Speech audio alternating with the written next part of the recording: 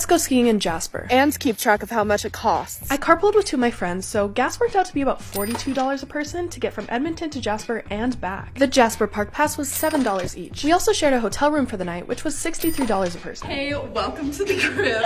Quick little Tim's run before we hit the slopes. Since I have an AMA membership, my one-day lift ticket was $90, which is normally $125. Not bad, not bad. I decided to start out snowboarding with everyone else. I've only fallen 18 times, give or take. And then switched to skiing about halfway through. I'm really glad I had all my own equipment because rentals would have cost $139 to do both skiing and snowboarding. That's more than I paid for the lift ticket. The food at the chalet is notoriously expensive, so we decided to bring our own mini barbecue and make smokies for lunch, which was absolutely delicious and worked out to only be about $5 a person. But we did splurge a little bit on the après ski meal. So here's the total amount. I guess that's the price of sunshine, snow, and time spent with friends. So what do you think? Was it worth it?